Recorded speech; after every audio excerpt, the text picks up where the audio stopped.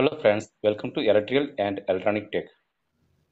What is difference between digital and analog input output? मतलब digital and analogue signal मतलब क्या है, उसी में इस वीडियो में देखने वाला है। 24 वोल्ट सप्लाई को एक स्विच के थ्रू मैंने कनेक्ट कर रहा हूँ पीएलसी इनपुट में, डिजिटल इनपुट मॉड्यूल में। ठीक है, तो जब तक आपका स्विच ओपन रहेगा वहाँ पे 0 वोल्ट मिलेगा। ठीक है, डिजिटल मतलब पीएलसी साइड में 0 वोल्ट मिलेगा। ओके, जब मैंने स्विच प्रेस कर रहा हूँ तो 24 वोल्ट आपको पीएलसी मिल जाता है। ठीक है, सो ये पीएलसी लेगा 1, जब स्विच ओपन रहेगा 0। ठीक है, सो 1 0 1 0 करके दिएगा तो आपका डिजिटल इनपुट है। डिजिटल इनपुट में आपको या वोल्टेज रहेगा नहीं तो 0 रहेगा। ठीक है, ये दो ही कंडीशन होगा।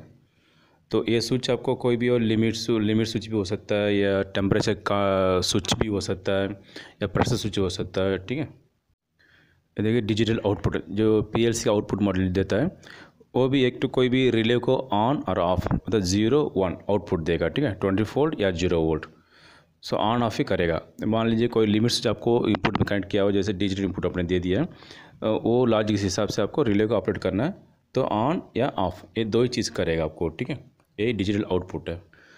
ये एनालॉग इनपुट है। एनालॉग इनपुट मॉडल में जैसे आप एक पोटेंशियोमीटर थ्रू कनेक्ट किया हुआ है। ठीक है, जैसे मैंने पोटेंशियोमीटर को रोटेट करेंगे तो वोल्टेज आपको बढ़ते जाएगा।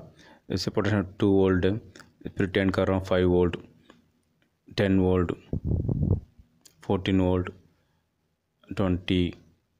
20 वोल्ट, ऐसा करके जो आपको इस वेव फॉर्म टाइप का आपको जैसे बढ़ते जाएगा, फिर डाउन, जैसे मैं पोटेंशियल डाउन करें डाउन होते जाएगा। ठीक है, ये एनालॉग आउटपुट मॉड्यूल में आपका एक वाल्व कनेक्ट किया हुआ, जो वाल्व का आपको कोई 0 to 20 मिली एम्प या 0 to 5 वोल्ट, 0 to 10 वोल्ट, जैसे वो आउटपुट मिलेगा उस हिसाब से आपको वाल्व ओपन होगा या क्लोज होगा। ठीक है, जैसे एनालॉग आउटपुट आपको आ रहा है 0 वोल्ट से 2 वोल्ट, 5 वोल्ट।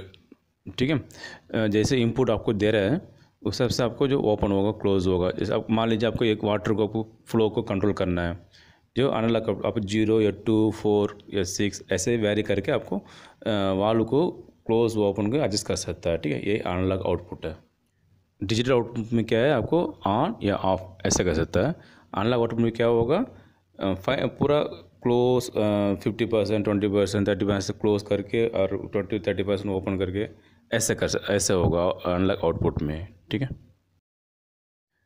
डिजिटल इनपुट और आउटपुट के example push button, limit switch, relay, कोई भी कॉन्टैक्ट है। ठीक है, रिले से कोई कॉन्टैक्ट क्लोज होने से आपको फीडबैक जाएगा पीएलसी में ऑन करके या ऑफ करके। ठीक है, ये आपका एग्जांपल है फॉर डिजिटल इनपुट और आउटपुट।